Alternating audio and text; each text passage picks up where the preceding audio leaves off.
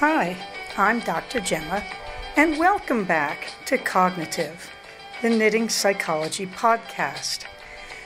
Cheerfully and somewhat irregularly in business since 2008.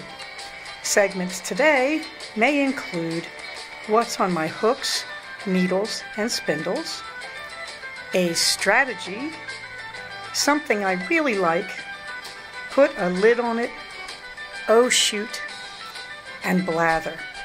So sit back, put your feet up, pick up your knitting, crocheting, spinning, weaving, or dyeing, or any other yarny thing you're doing, and get ready to enjoy.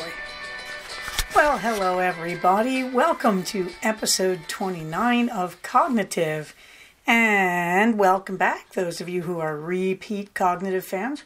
It's a beautiful Monday afternoon as I record this. It is May 24th at 4:38 p.m.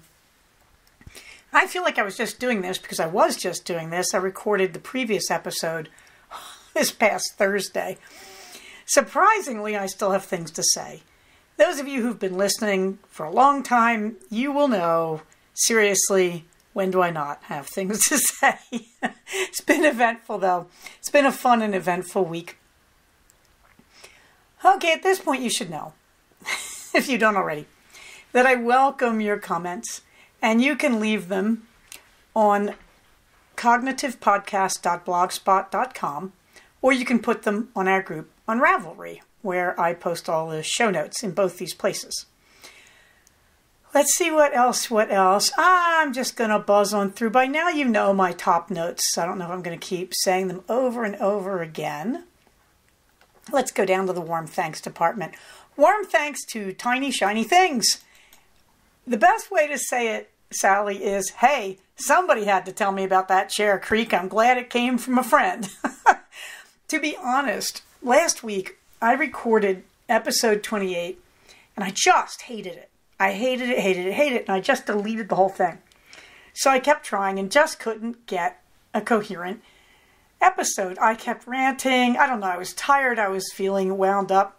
So finally on Thursday, when I didn't have a patient until 12 noon, I said, look, it's do or die. I've got to do this.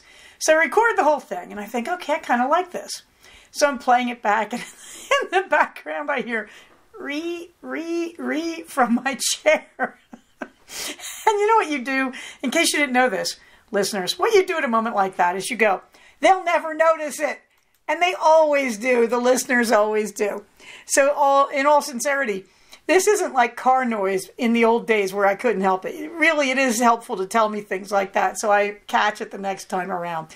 But I had to laugh because I was so hoping everybody was just going to think that their own chairs were creaking, not my chair on the podcast.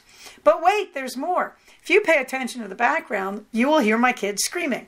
This has become a family ritual over the last 29 episodes. If I record when my husband and son are around, I swear to you, my kid has to scream something in the background at least once. And my husband has to interrupt even though the door is closed, and it is a cardinal rule.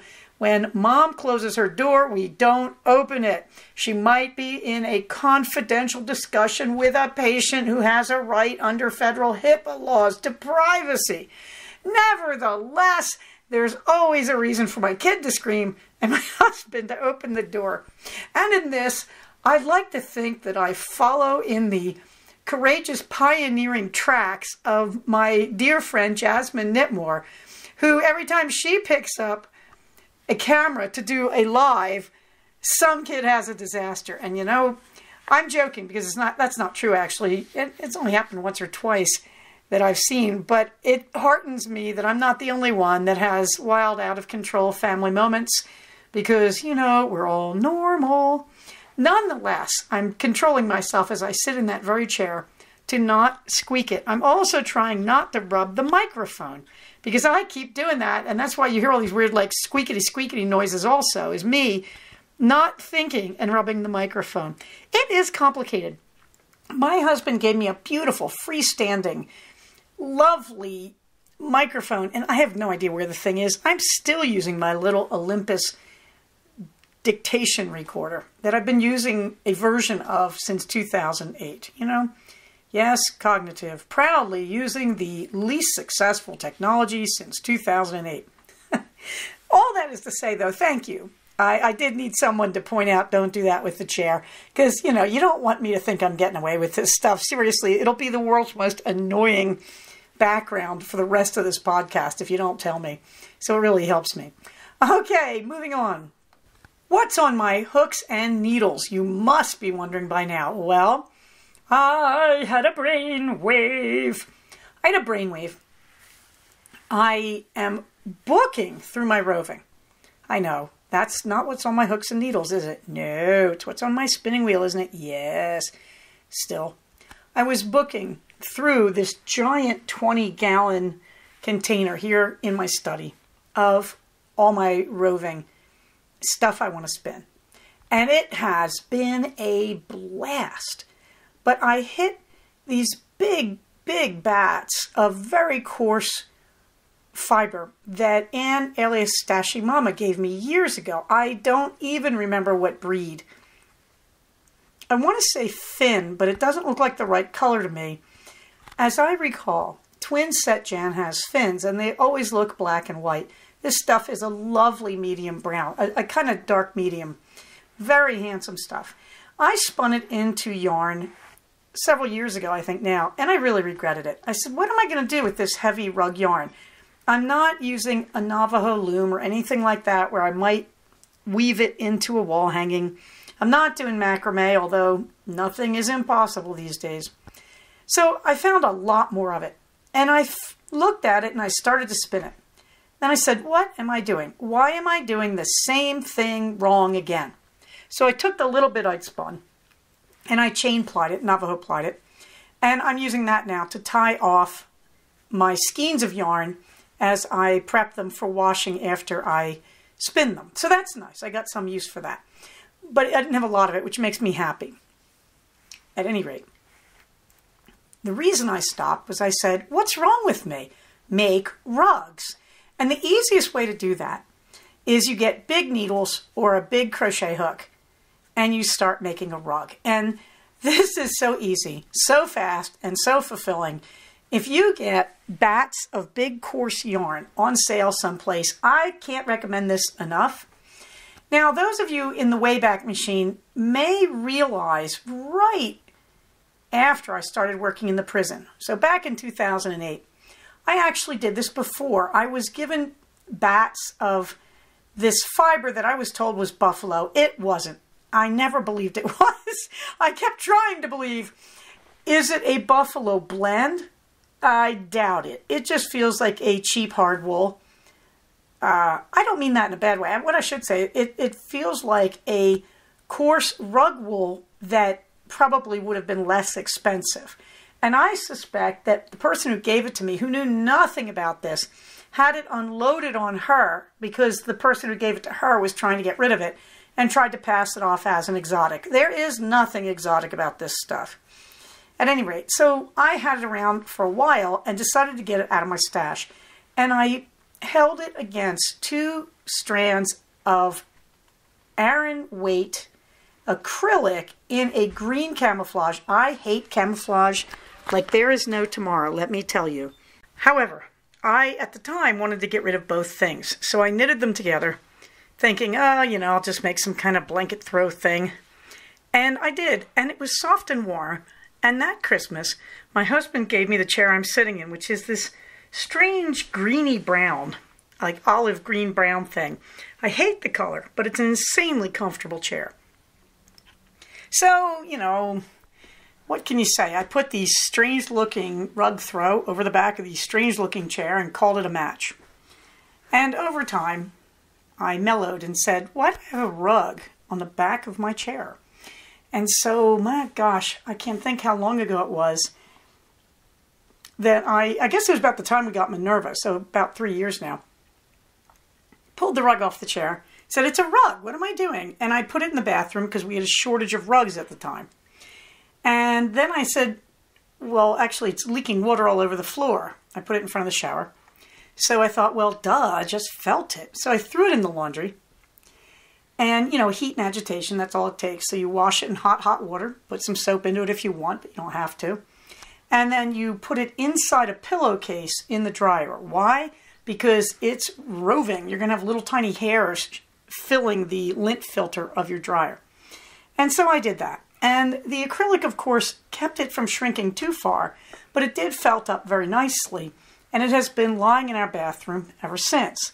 Enter the kitten known as Minerva. She decided it was a great cat bed, and so every night she sleeps on this mat in the shower cubicle of our big bathroom because she loves it.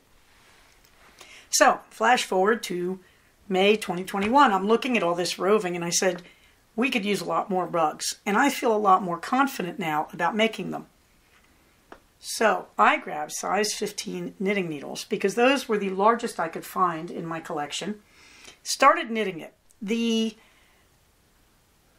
fabric that I made came out a little too tight, not really bad, but I said, I don't want to do this. So I stopped and I said it will be a trivet.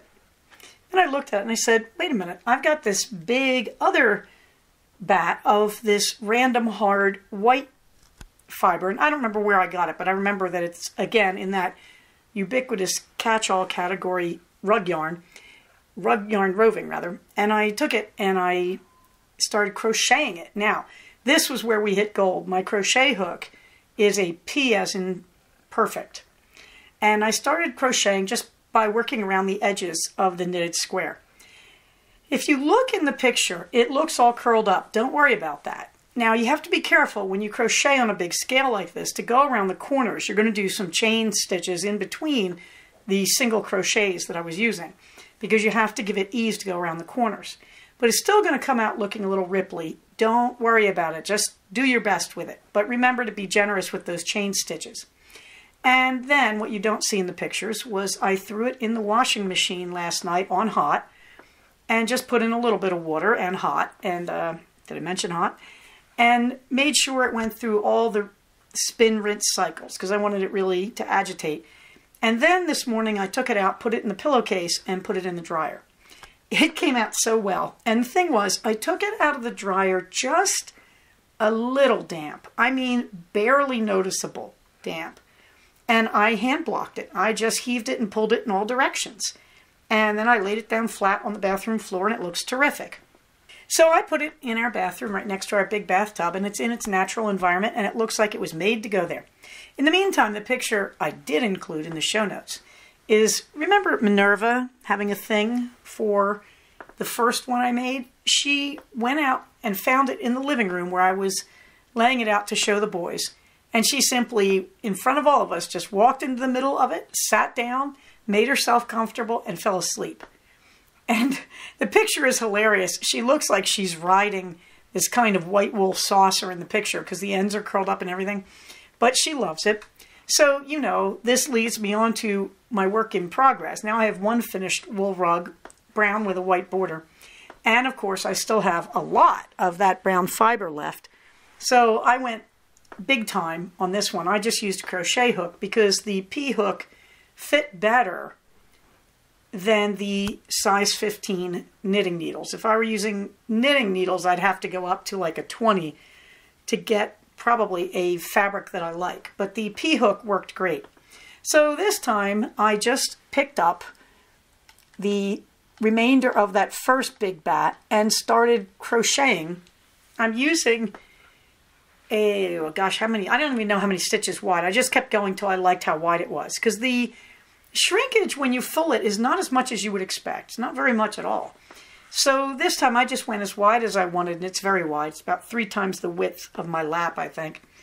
And then I got onto the rows and decided, because these were big, thick stitches, I've been crocheting this one, and I'm calling it Roving Rug number 2. Actually, it's number 3, but I'm not counting that original rug from several years ago. And Roving Rug number 2, it's a P hook, and then the pattern is chain probably about 40. And then in the turn, I think I chained, when I turned, I chained 3. And then I turned and I am going single crochet, chain 1. And when you get to the end of the row, you chain 3 and you turn and you go single crochet chain 1, and you're doing your single stitches into the chains of the previous row. That's all I'm doing. So this is a big rectangle, so I won't be turning any corners, so I'm not worried about the tension on this. I'm more worried about keeping the rows more or less even, which is a little hard to see when you're working this big, believe it or not.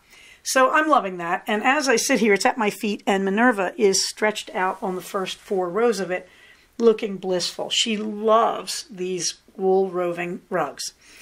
But if you have coarse roving and you want to use it, don't waste your time spinning it. Make rugs out of it. This is outrageously nice. These are coming out wonderful. I know from years of experience with the original version that's blended with the acrylic, they feel fantastic on your feet when you get out of a shower.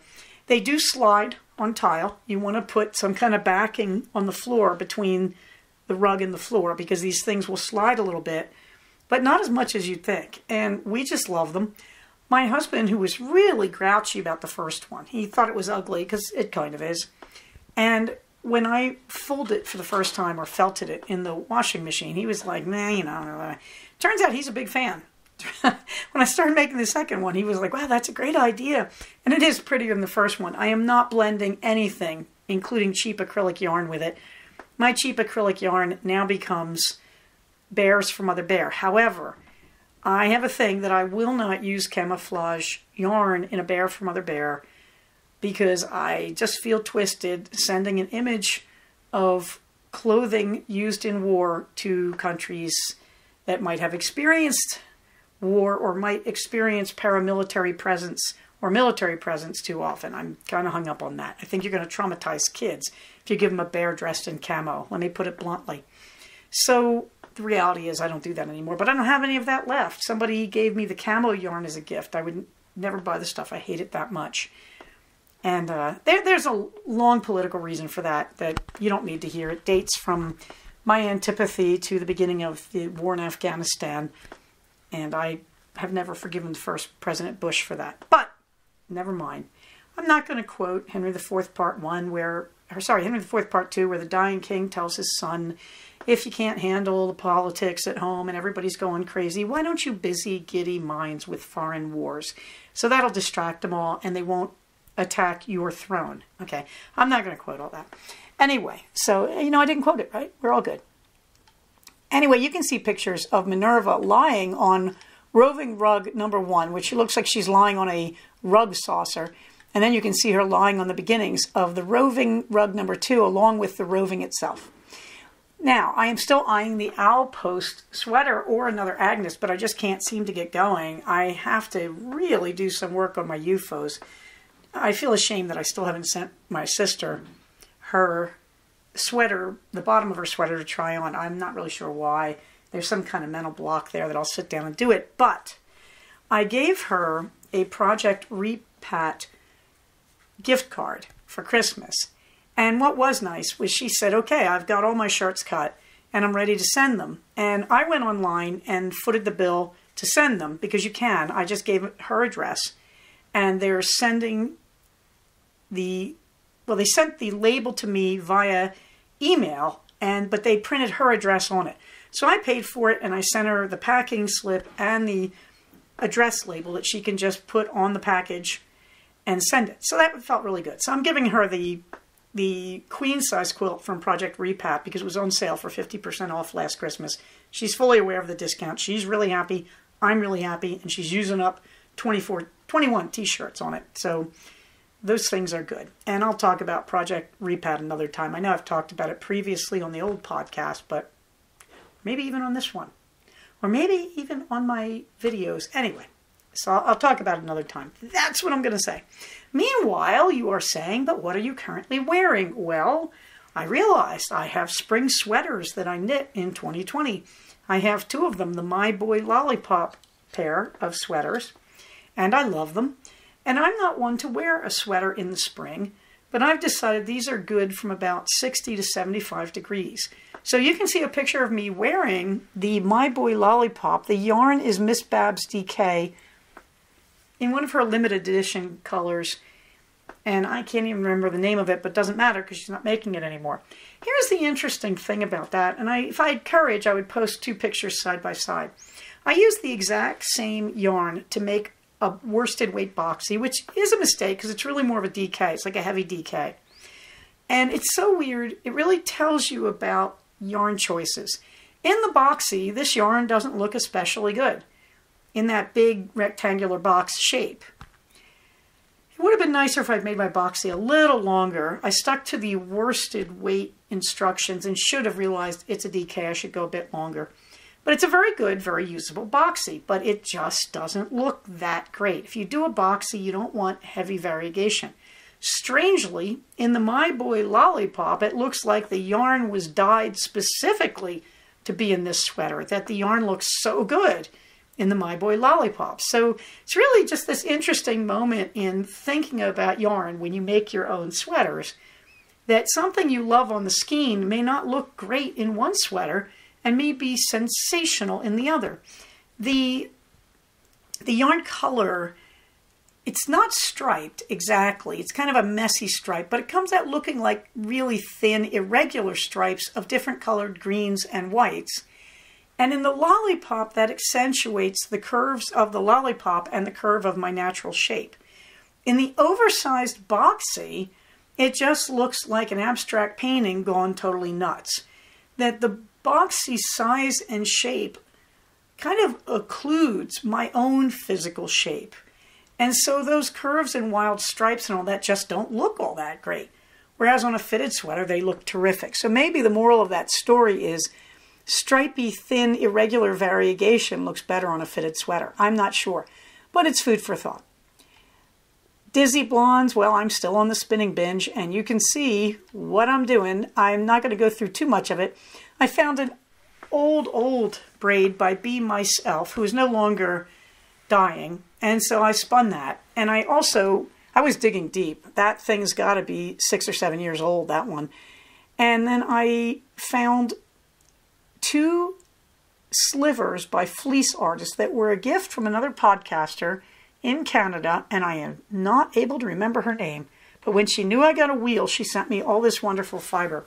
So there were 2 slivers of silk merino, and they are the same colorway, and each of them is 2 ounces. So I spun each of them onto a bobbin. Rather, I spun one onto a bobbin, and I'm finishing the second one even as we speak. And then I spun that Be Myself paler blue-green because I thought it would look good in a triple ply with the 2 Fleece Artists. And the Be Myself braid was a bit smaller. It looks like it's like 3 ounces as opposed to the typical 4. So I thought they might go together. And what else? I found this random bag of funny-looking fluff. And it starts with this black stringy stuff, followed by just a plain blue wool that looks a lot like the Be Myself wool, but isn't by her. And then this very weird silk strings type stuff with irregular blobs. So I just spun that, and that's a single, and I'm thinking about blending part of it against other yarn, the pink part. The blue and the weird black string, I think I'm just going to chain ply and might use to tie off skeins or something around the house. I also found an insanely beautiful skein of yak merino. It was from the old Abstract fibers before she sold out to the new Abstract. So again, these are mostly irreproducible things that I am spinning, but I'm having a good time. And if you look at the top left, you can see a whole bunch of things from the Ghost of Stitches West past, where I bought these beautiful fibers that I'll be spinning, and I will let you know who they are as I go, because I'm going to be spinning them in the next few weeks probably. The really exciting thing is I have seriously cleared out about half of a 20-gallon bin of spinnable fiber. It feels great because I want to reduce the space that my stash is taking up in my studio right now, and I want to tidy the studio. And so emptying this bin allows me to take some of the stuff that's scattered around the studio and just store it in the bin to start clearing out a little more leg room in here, because right now I'm just sort of walled in by my cat on the floor and all my spinning and knitting gear and paperwork. It's kind of terrifying. So there we go. And Dizzy Blondes is just a blast. I'm doing about a bobbin a day. A strategy. Well, we've been talking about distress tolerance skills, and I've been talking about the more general guidelines and ideas behind distress tolerance as opposed to the acronyms I was teaching you before. So today I thought, let me give you some of the general guidelines for all these skills I've been teaching you. I should have said this before, but, you know, hey, I do my best. I'm going through my various dialectical behavioral therapy materials here, so sometimes you get it when you get it, you know? Okay, so a few guidelines you want to keep in mind as I'm teaching you these skills. First is sort of obvious and sort of not obvious, and that is you need to practice these skills every day. That one of the big mistakes we see in therapy is I teach people the acronyms, and then they come to session, and they say, I had a problem. I said, well, which skills did you use? And they look blank, and they just say something general like, I just distracted myself. And I'll start playing identify that skill with them. I'll say, well, what did you do to distract yourself? Well, I went and took a bubble bath. Okay, so that is the S from accepts. You changed your sensory environment, and that took your mind off your problem. Or they'll say, well, I realized I just can't handle all this at once, and I got focused on one thing, and I just went through one thing at a time and realized I got through the whole problem. Yes, that's the O from improve. One thing at a time. The reason this happens is people are hearing me. They're just sort of listening to me in the background, tell them these skills like, oh yeah, I could do that. Oh yeah. But they don't usually write them down, keep track of them, and turn to them when they are in distress and go, which skill could I use? But that is what you're supposed to do, because everybody is using some of these skills instinctively, unless you're very, very mentally ill. And the problem is you get distressed because your pet skill doesn't work today. So let's say I'm focusing on one thing at a time, but in the background my kid is screaming, my husband is upset, the house is on fire, and focusing on one skill ain't going to work. I got to go put the house out, I got to calm the kid down, I got to make sure he's safe, I got to cool the husband off. Okay, no, the O of improve, the one thing at a time, isn't going to work. That might, it depends on how you look at it. But anyway, what I'm going to say is, I would be using improve, and I would probably be doing one at a time on that one. I'd say first, I'd prioritize first the fire, then the screaming child, then the husband. At any rate, what you're supposed to do is say, well, actually, what I would do is the E from improve. That's encourage yourself. I would say, okay, I got this. It sounds like screaming crazy, but I got this. I'm going to go handle that fire first. So once I encourage myself, then I might use my one thing at a time skill. The trick is, we all use some of these skills instinctively. But when that goes wrong, what do you do next? And the answer is you look at your list of skills. I do have patients who I send them the notes of the acronyms, and they print them out and hang them on the wall, and they tell me about that. And those are the people who have the greatest success, that you have to practice the skills. Even if you're not in distress, you can practice the skills. So I'm not particularly upset, but I have a lot of housework. I might also say one thing at a time, or I might also say, you got this. Come on, it's just a bathroom. We'll just do the toilet, give it 5 minutes, see how I feel after 5 minutes, whatever. I got this. I can handle cleaning a bathroom. So I might use my skills all day long, even when I'm not especially upset. Or I might say, wow, I just cleaned the bathroom. Hint. Is there a recurring theme here that Dr. Gemma hates cleaning bathrooms? Answer, yes. So, I might say, okay, well, I cleaned the bathroom. Unfortunately, now I got to clean the kitchen. It's time for a refreshing sniff of my favorite essential oil, which is generally citrus or pineapple. What did I just do? I just did the S from accepts, a sensory change, to give myself a brief V, vacation, from improve acronym. So that's both S from accepts and V, vacation, from improve. So sometimes I'm using these things as rewards. I'm not always using them for distress. You really, really, really want to write down these skills or look them up online and print them out somewhere and use them as a reference, which, by the way, is going to come up later in this strategy. The next is you want to diversify your skills. You want to try all the skills and try them more than once, because some days, as you can tell, I'm focused on the O of improve, one thing at a time, and the E of improve, encourage yourself, and maybe the V, give yourself a mental vacation. Most days, I have to admit, I tend to use the A of accepts, just distract myself by doing a different activity, change my mental focus. And almost everybody tends to use the A of accepts, I have to tell you. I tend to use contribute. Well, I'm not really feeling good. I'll make iced coffee for the morning for my son and I, because we'll both feel better for having that tomorrow morning. I might bake keto cookies. I'll feel better if my son has some cookies. I'll at least feel like I'm useful.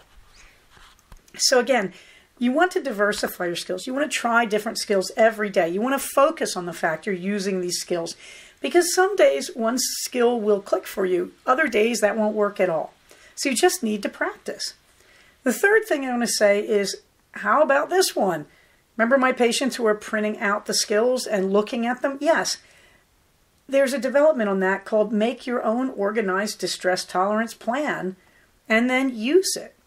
Now we teach this to kids all the time in therapy. We teach kids, what do you do if somebody is bullying you at school? We give them a distress tolerance plan. Get away from the bully. Don't answer back. Well, in this order, it would be don't answer back, get away from the bully, get adult help. Okay, that's a distress tolerance plan. You can move those steps around. If there's a bunch of people bullying you, you literally scream for help.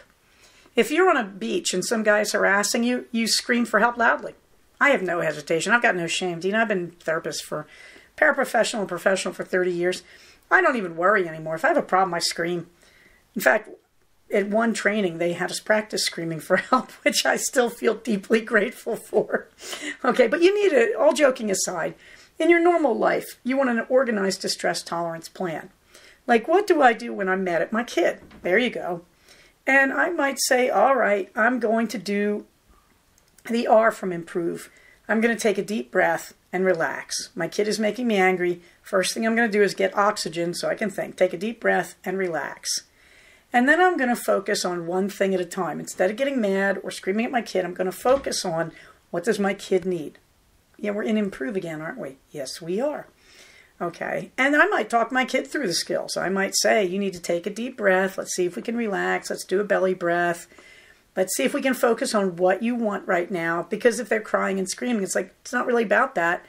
And then again, what you're doing there is the E from accepts. You're helping your child to separate their emotion from their problem. Where, you know, your kid needs a cookie and this is a very young kid and they start screaming.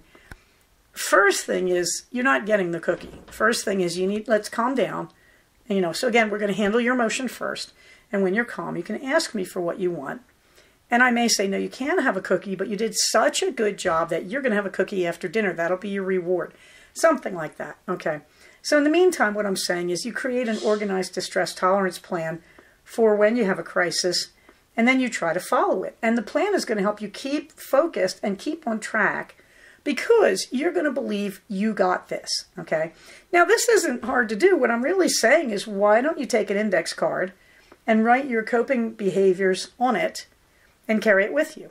And another solution, write a list of your support people that you can reach out. When you're upset, one of the best solutions, and this goes under A for activity, is reach out to another human for support.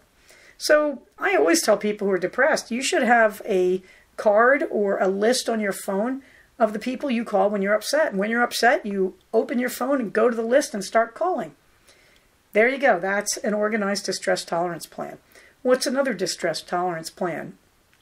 Well, I know when I have a tough client and I feel stressed afterwards, I may say, okay, it's time to do a different activity, the A from accepts, and I'm just going to go knit. Okay, or I may sit down and take a deep breath and say, I can relax, the R from improve, and calm myself down and breathe, and I can move my focus to my next patient. So at any rate, here are the 3 distress tolerance guidelines that I've just set. First one is practice your skills every day, even if you're not in distress. You want to keep practicing the skills because you want to be familiar with them. Also, by the way, they're kind of enjoyable, you know, so it's not a big problem. Second, you want to try every skill more than once to diversify your skills because you never know what's going to click for you in the moment of distress. Third, you want to create organized distress tolerance plans for crises, and then you have to keep committed to following it. Easy way to do it, write your favorite skills on an index card or in the notes program on your phone and carry it with you. When in doubt, look at the card. Another easy plan, jot down the names and phone numbers of everybody you call or text when you're distressed. Keep it with you. Put a lid on it. Nope. Nope, nope, nope. The only thing I can say about put a lid on it is I'm experimenting with the wide world of phone apps for food delivery from chain places, and I'm really enjoying it. That's all I got to say. We went to Blaze Pizza for lunch today, and we were getting the tires fixed on my husband's car. And so we're sitting at the Costco, and they said to my husband, 2 hours, and he just said, oh, I'll sit here 2 hours. And I just looked at him and said, hey, it's 11:15, why don't we go get lunch? And then realized we were right down the road from Blaze, which is keto pizza, my favorite place these days. And so we whipped out my phone and put in the order so that they could start cooking it while we were extracting ourselves carefully and safely from Costco. So put a lid on it now. Haven't been cooking. Don't know if I should even mention the section at this point, unless I'm cooking. Oh, shoot. I am sidelined. I have a minor gastric illness, which I'm not going to go into. Irritable bowel syndrome. But I've had a few problems and have been having trouble sleeping and feeling just a little wrung out. So I'm waiting to get over that. Meanwhile, on the gear from the bottom up, I've pretty much done the clothing, which leads me down to the accessories. And really, when I'm talking about accessories, the first accessory is always fluid. You have to carry water if you go too far. There are other options. When I go on a long run, I'll take water bottles and I'll hide them in the bushes at intervals along the trail and pick them up as I go. But I haven't had to do that in a while. You have to carry fluids. You have to have a way to refresh yourself. Now, when I'm biking, I'm in that leisure category, so I'll bike by a Starbucks and make sure it's at a good place to stop, use a restroom, and drink something nice. But if I'm not doing all that, I like to carry water bottles, and I like to carry the ones that don't leach plastic, and really don't carry anything but water. Carrying booze is idiotic if you're exercising. It's just crazy. It's going to make you feel terrible afterwards. You'll dehydrate. And carrying iced tea, coffee, and all that, your body doesn't really want that. When you're working out, your body wants water, so stick to water.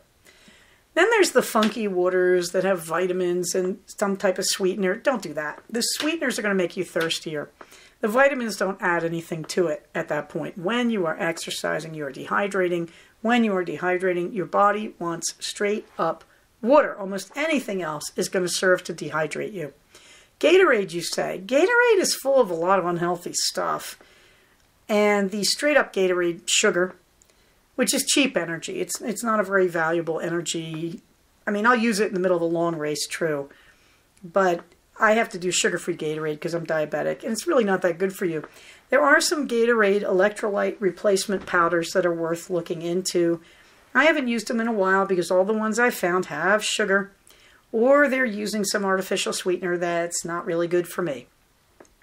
Again, you want to be careful with those things. You have to be pretty dehydrated to need electrolytes on that scale. My rule of thumb, when I was running marathons and half marathons, about every 3 miles, I would consider a cup of Gatorade, but not much more. Your body wants water. I can't say it more than that. So you have to find a system for carrying your water. The two best systems I know of are the strap-on belt that holds water bottles in some configuration and the Camelback. Now, if you're biking, there's one more, which is a bracket on your bike for your water bottle, if you're comfortable with that. Even when I bike, I actually prefer to use a belt that I bought in a camping store that just holds 2 plain water bottles in the back and also has a little pouch for carrying extra things like food or gels or your car keys. And I've had mine since probably about 1996, and it's a great thing to have. These little water belts are wonderful. They work great. One of my gripes, their water bottles are often not large enough. They try to make them aerodynamic, and that doesn't work for me. I have a big clunky belt in which I carry big clunky bottles, usually the white bottles from the Cognitive Fiber Retreats, to be honest, the branded bottles. So that's one way. The other is the Camelback, spelled exactly the way you might think, except no C. So it's Camel, C-A-M-E-L, back, B as in boy, A-K, all one word. And the Camelback has been around for years, and it's a wonderful system. They're very lightweight mesh backpacks, and they put a bladder in them for water, and they make them all different sizes, depending on what you need. The bike Camelbacks are light and very aerodynamic generally, The hiking ones are bigger and clunkier. You can carry more water, but you don't need to be aerodynamic. I like the Camelbacks a lot. I have one hidden in my closet even as we speak. I haven't been using them because I save the Camelback for the longer runs or the longer bike rides. On the short runs, I'm really happy with just my water belt on my bike. I have a bracket on the frame and I carry the water belt because I like a lot of water. So when you're looking at outfitting yourself for exercise, with the exception, I guess, of swimming, but even exercise inside a gym, you have to have a system for carrying the fluids. And you really, really want to get serious about that. I'll try to put some links, at least to Camelback, in the show notes, where I always put my links, so you can look at these things. For finding a water belt, that goes in and out of style. If you want good water belts, go to a running store. They tend to have them, and they tend to be more close to your hips, fitted, aerodynamic, smaller bottles, like a lot of little 2-ounce bottles. If you go to a general sporting goods store, like Big Five, they tend to have water belts that just have big honkin' padded pockets that you put a normal water bottle in. The other option, by the way, since we're all crocheters, right, you can take a nylon string and crochet a bag for your water bottle, just like a grocery bag type thing, that goes over your shoulder. There are patterns for this on Ravelry, so you can make your own depending on how comfortable you are with something digging into the side of your neck or shoulder. I'm not that big on it, that's why I prefer it on my hips as a water belt. Okay, so that is carrying the fluids. Do I have anything else to add to that? Nope, I think we can move on to the fluffy books. Okay, I'm not even going to go into Zen and the Art of Writing. I started reading one of the essays today and got distracted. Last thing I knew, Ray Bradbury was in Ireland to work on a screenplay for Moby Dick with John Huston, and he hated Ireland, which I can't even understand. Turns out what he hated was the politics going on at the time, and this was probably in the 1960s. I forget when that Moby Dick came out. At any rate, no, Ray Bradbury did not have some insane thing against Ireland. I really don't want anybody who's Irish listening to hate Ray Bradbury. Moving on.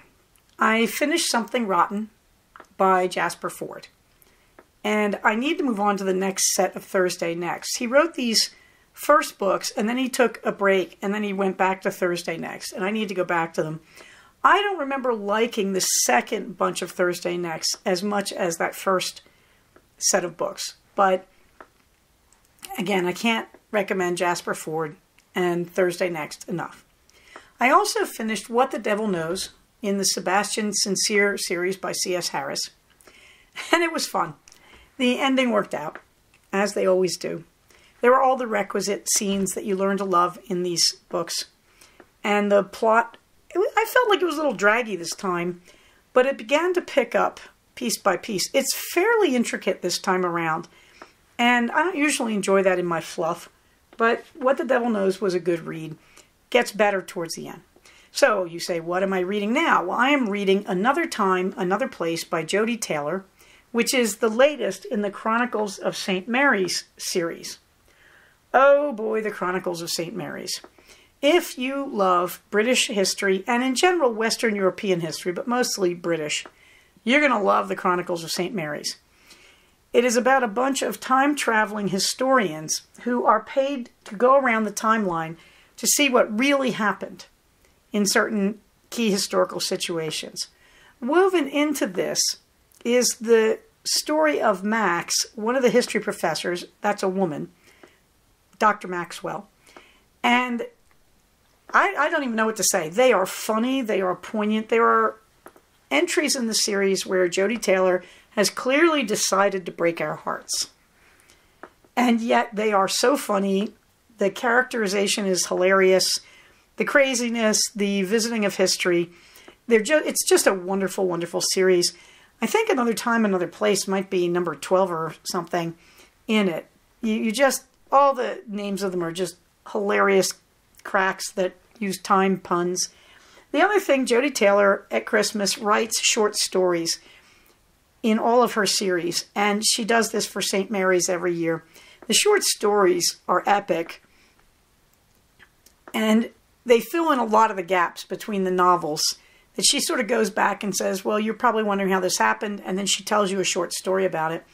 But every Christmas, it is a tradition at St. Mary's to do a special time travel jump to a sort of place everybody's always wanted to go. And those are just wonderful. They're just hilarious. By the way, in case you're wondering, St. Mary's has a rule that you're not allowed to check on certain things. Like you're not allowed to check on the crucifixion of Jesus Christ, because to sort that one out would create political nightmares with unbelievable side effects. So it's a kind of nice idea that Jodi Taylor, as an author, stays away from the powerful religious stuff, because that would take the series in a direction she doesn't want it to go. Is just the nicest way. It would be kind of hard to manage as an author, I would think. So nothing too politically disruptive. They're funny, they're poignant, they're clever, they're very sweet. The first love scene between Max and her partner is one of the funniest things I've ever read, where I literally had to pull the car over. I was listening to it, and I was laughing so hard I couldn't drive. And all I can tell you is go read the Chronicles of St. Mary's, but get ready, because every emotion gets evoked. Something I really like. Oh, I went back to Blue Poppy on Etsy, and I bought more toilet fizzies and more shower steamers. A word of warning. High shipping costs. The shipping and handling was almost half of the cost of what I bought. So you need to pay attention to that.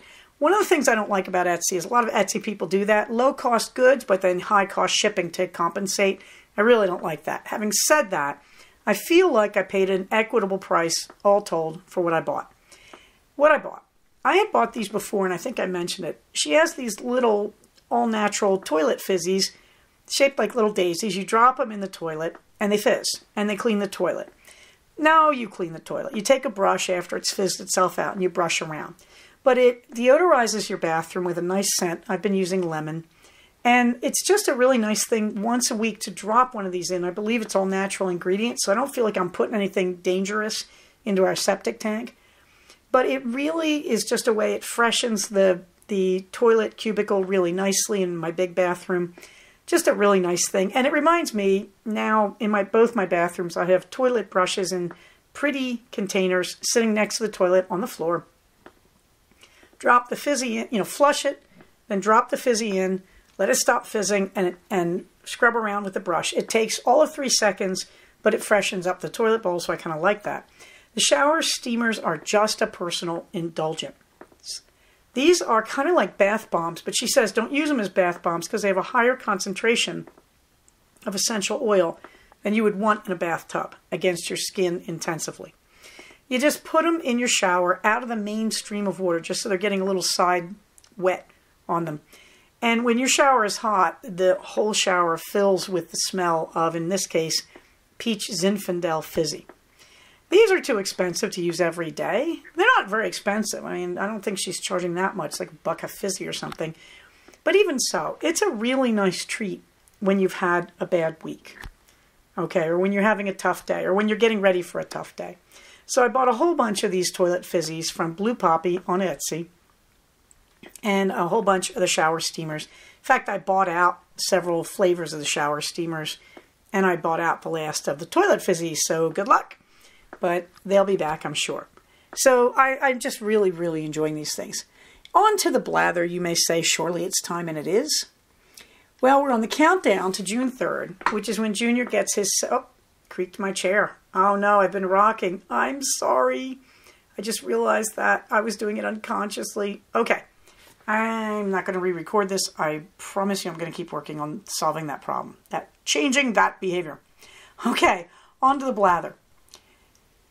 We're on the countdown to June 3rd, so Junior gets his second shot. And then, of course, 14 days later, on the 17th, we're all free-roaming feral people, vaccinated and ready to go. We are still wearing our masks. We are aware of the fact that there are people who are too unhealthy to get vaccinated. I don't mean the stupid ones. I mean the people who legitimately, because of a medical condition, cannot get vaccinated. And there are also children under the age of 12 or children whose parents are buttheads, even though the kids themselves are eligible for vaccines. So from that perspective, we are trying to stay masked. And, you know, it just means like when I'm out running now, I feel much freer running without a mask. If I'm exercising, if I'm just walking around, walking from a restaurant to my car, and there's no one particularly close, I feel great being unmasked. But we do stay masked as much as we can in restaurants and indoor places. Meanwhile, my father, my late father, Vincent, turned 100 on the 21st of May. I remember thinking about it and thinking, wow, that's amazing. And finally making my peace with the fact he is deceased. He died at 61, which is really weird when I'm 60, let me tell you. He died of brain tumors. And he died with me holding his hand, to put it mildly, without much emotion and much more detail. And I was thinking about it and thinking, you know, you don't make your peace with the idea your parent dies young. Until your parent turns 100 and you go, oh, wait a minute, he would be gone by now. You know, I think Prince Philip, who was born around this date and was turning 100, I think he was born in June, made me realize that no, it's really okay that Dad's gone, because 100-year-olds, not too many on the map. I had not thought much about it, just crossed my mind. And also my closest childhood friend has a birthday on the same day. She turned 60.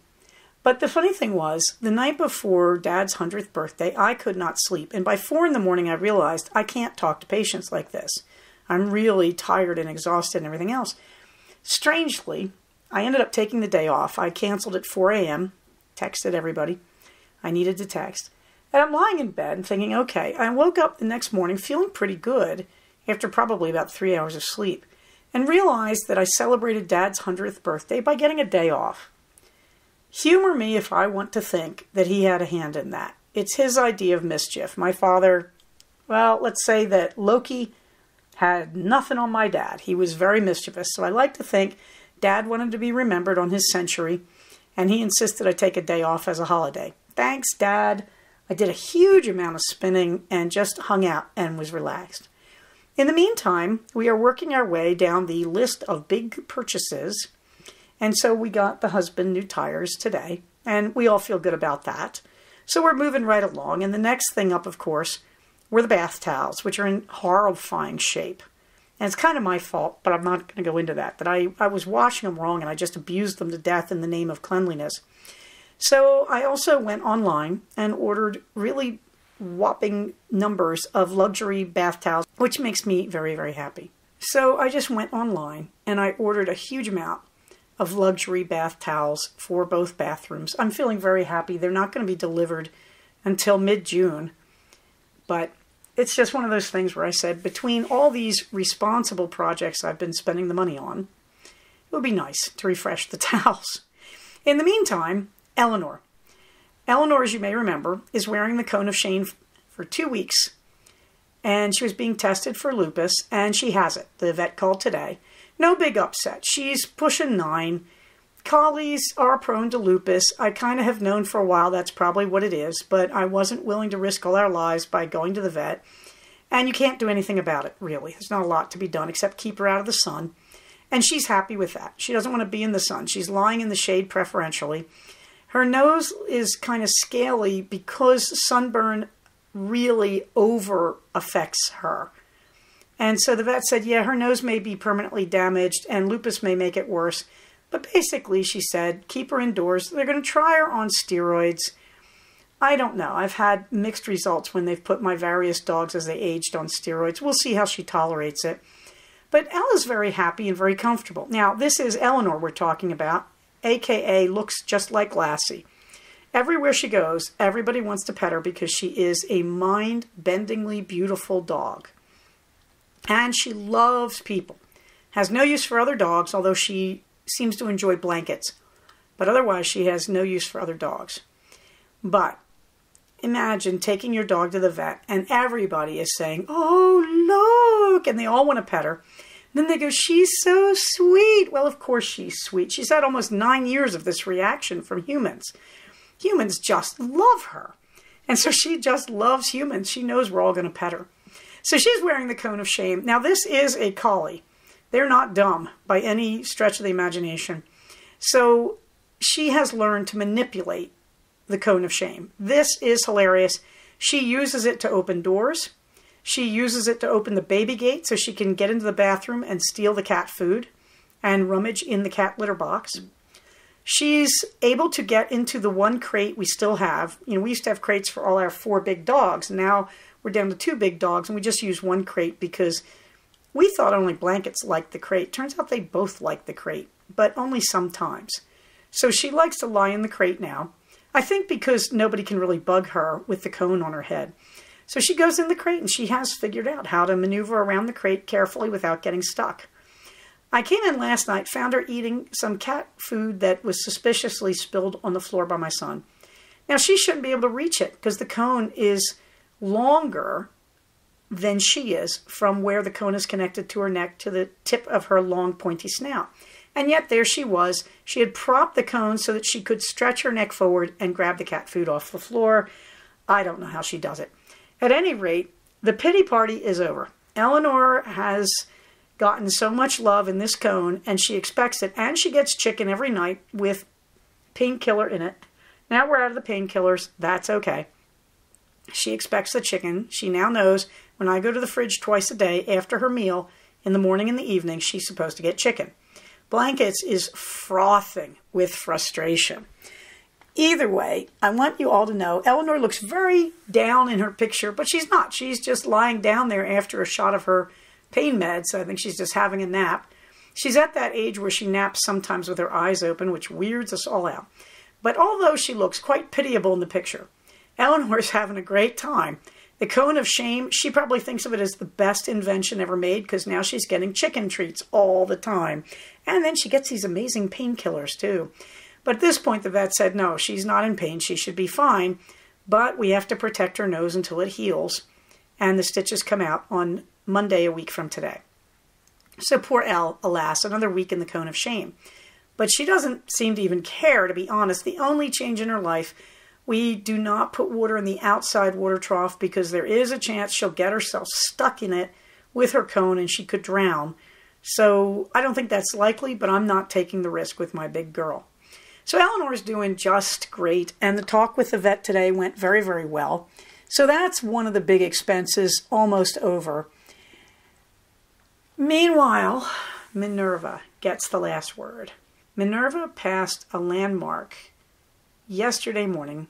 She got her first mouse.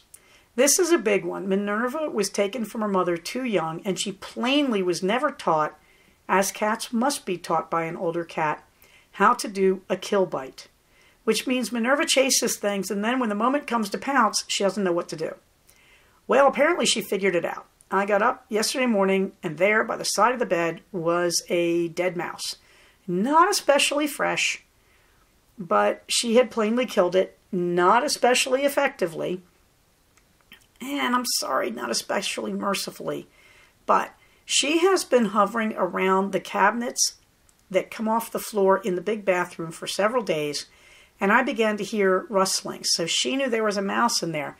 Then she figured out how to open the cabinets, and then, well, yesterday morning, dead mouse. And we all did what every cat dreams of. We gathered around the mouse and celebrated Minerva. I picked her up. Normally she hates that. I cuddled her in my arms. I rubbed my chin across her head, which she thinks of as my mother cat mode. And I scratched under her chin and said, "Oh, what a good girl." And we all did. My husband, my son, and I. And she purred, which is not something she does a lot of, and she certainly doesn't do it when I pick her up. But she was absolutely clear that we were doing mouse praise. So if you look, there is not a picture of the mouse. There is a picture of Minerva.